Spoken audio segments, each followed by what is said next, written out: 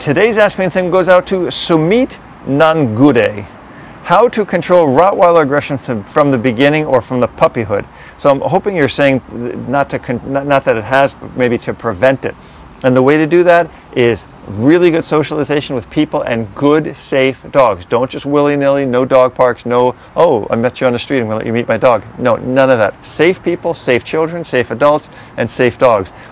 Besides that, infuse solid obedience with the dog. Make sure the dog knows to listen to you, to pay attention to you, to see you as a positive person, not to see you as a person who's going to punish the dog too much or give the dog too much freedom, because dogs require that. And remember, Rottweilers are kind of slow to mature. They're really fun dogs, really great dogs. I like them a lot, but they need a lot of structure, and you need to be patient with them because, like I said, they mature kind of slowly. Got a question? Ask me anything.